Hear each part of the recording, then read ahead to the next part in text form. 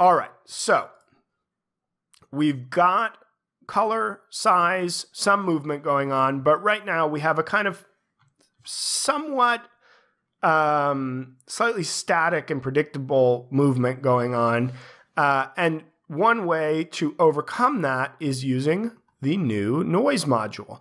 And so we are going to turn on noise, and immediately you can see, whoa, we get a much more complex, chaotic movement pattern. I really love this new, the new noise tools. I just think they're so cool.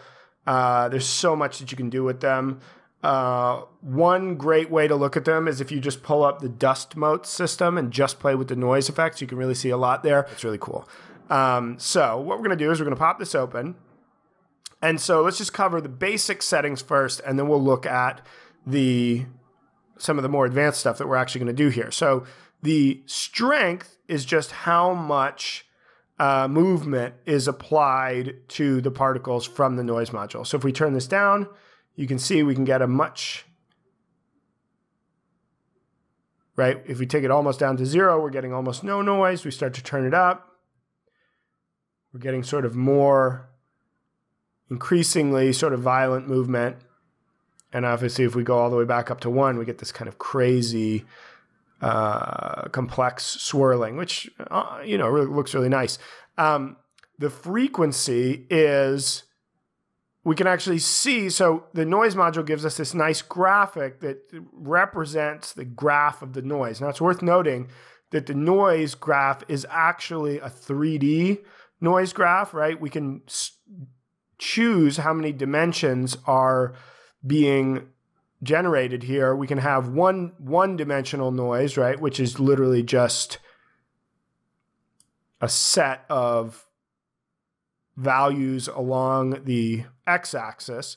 Two-dimensional noise, which the preview is going to look the same because we have now noise along the x and y axes, or three-dimensional noise, which actually includes noise along the z-axis, which is being rendered in 2D here. So pretty interesting. It's worth noting that each of these is a different degree requires a different degree of computational resources, right? So if you can get away with the low noise, like if you could do this, I don't think it looks great for our fire effect, right? If you could, though, this would be computationally cheaper, right? I'm not sure whether this is run on the GPU or the CPU. That would be something I would like to find out, actually. I would hope GPU, but you never know. But so we're going to stay on this high 3D noise because it's giving us a nice effect. And what we're going to do is we are going to actually apply. So just to go back to frequency, right? The frequency, you can see how it changes the graph. Let's actually go to let's go to like a really stark graph. So you can see here, right? On a low frequency, we just have these kind of big stripes of change in value. And you can see we're getting these kind of erratic, almost on-off changes to the noise, right? As we increase the frequency, we get this more chaotic movement because the values are changing more often, right? If we go up, we get this crazy, let's go way up. We get this crazy kind of jittery, almost sort of like insect-like movement. Lots of interesting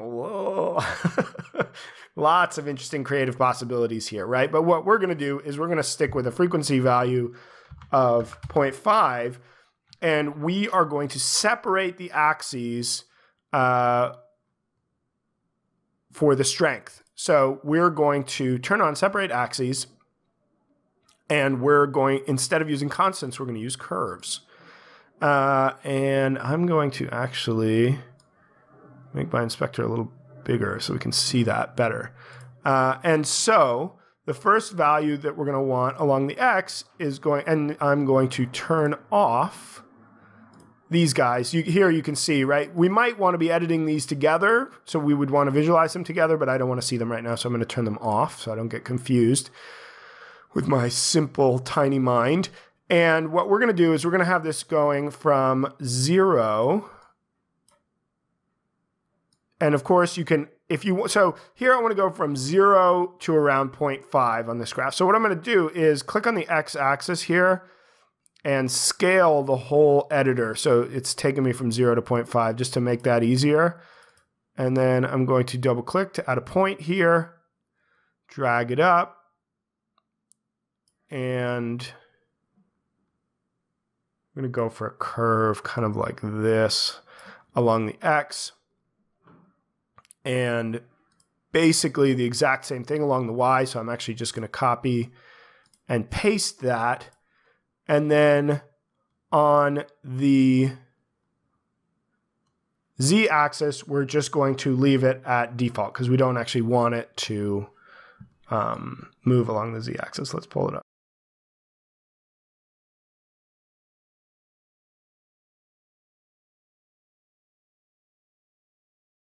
So now we can see getting this really nice pulsing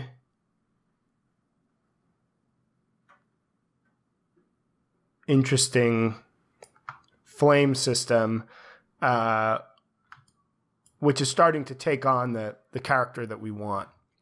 Now, just to go over the other parameters of the noise, you can also layer multiple octaves of noise, right? And so what this means is, and with a corresponding increase in processing cost, right? So if we raise the number of octaves, the octave multiplier is the strength at which this is overlaid over the noise graph. So you can see now we have this more complex pattern because we have a second octave of noise being overlaid. Now, to what degree, let's set this to 0, you can see it's making a difference in the movement of the system. Let's take it back up to 0.5. There is a real change in the amount of complexity there. Exactly what is going on, I could not tell you, besides the fact that we just have a more complex graph that we're pulling data from. We're actually going to, just keeping in mind, right, that there is a performance cost with that. And then you can scale the octaves as well. The octave scaling, I'm going to read from the documentation. So I'll read all 3 entries actually because it's worth just getting it down correctly. Octaves specify how many layers of overlapping noise are combined to produce the final noise values. Using more layers gives richer, more interesting noise, but significantly adds to the performance cost. The octave multiplier for each additional noise layer reduce the strength by this proportion. And then for the octave scale, for each additional noise layer, adjust the frequency by this multiplier. So, you know, I would say a lot of this stuff is very much seasoned to taste. I don't think you're going to be doing sort of like, I don't think you're going to be doing super mathematically precise simulations of noise patterns with this. Maybe you are. I don't know. I don't know you. But I would say you can kind of have a play around with these and come up with something that has the right feeling. I'm going to go back to 1 octave of noise. Now, the other thing that we have, which is an interesting option, is the scroll speed. So right now we have a static noise pattern, but if we start to turn up the scroll speed, let's set it to 0.2, we can see that our noise graph starts scrolling and changing. And again, we get an interesting further change in the, let's zoom out a little bit, in the movement behavior of our particle system. So we're really getting something that's starting to have quite a bit of visual sort of and movement interest on its own, just with these kind of primitive dot shapes. The next, and really primarily for me, the interest of this is coming from the noise module, right? So I strongly encourage you guys to play around with this. Now, let's add in the final stage, which is that we're going to add the textures. So the way that you add textures is in the renderer. Right now, we're rendering the default particle using the default particle material, right? So we need, from the fire explosion effect category, the materials, and we need this flame round yellow particle material. So I'm just going to grab that and drag it in. And now we get this kind of interesting abstract effect. And so what's happening here is we have our texture sheet being rendered as a single image. So if you've done 2D in Unity, or especially 2D animation, right, you may be familiar with the idea of sprite sheets with multiple frames of an animation. That's exactly what we're doing here, except it's a texture. And so what we're going to do is we're going to, there's one little adjustment we need to make here to the pivot. We're going to set the pivot at -0.15. I just assume this is some detail of the way that the artist made it. I'm just going to copy. And we're going to turn on texture sheet animation, right? So texture sheet animation is what's going to allow this to treat this as multiple frames instead of a single frame with lots of individual elements in it. So what we're going to do, if we look, let's just look quickly at the texture sheet itself.